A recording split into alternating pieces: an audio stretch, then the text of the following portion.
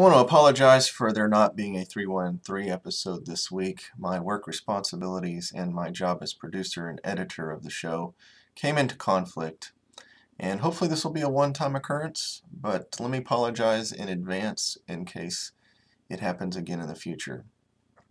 That said, I want to dive straight into the topic of the day, which is really a question to you.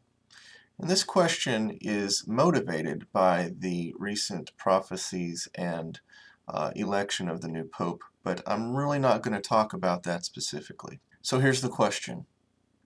Do you look forward to the end times? Welcome to the vlog.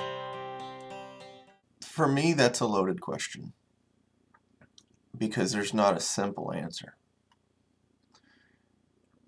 If you say yes, you are more than likely focusing on what I'm focusing on, which is the return of my Lord and Savior, and there can be no better news than that. That's going to be a glorious, wonderful occurrence. Every tear will be wiped away. All things will be restored.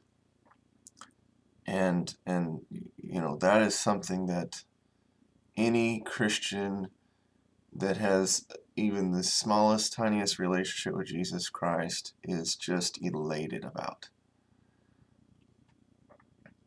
If you say no, more than likely it's because you realize the word tribulation is not synonymous with picnic. Even if suffering and tragedy and disaster and hunger and pestilence and punishment from those that seek to destroy God's people and martyrdom and things like that don't come to your door, you know that suffering is going to occur for the Christian and non-Christian alike, regardless of when the rapture happens or doesn't happen. Revelation tells you that, you know, that we're going to suffer when we don't take the mark. We won't be able to buy or sell. We're going to suffer and be martyred, some of us.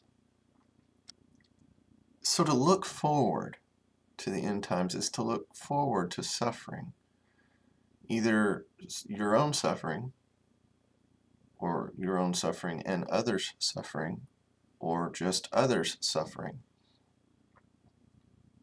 So there's the rub. Do you look forward to the end times?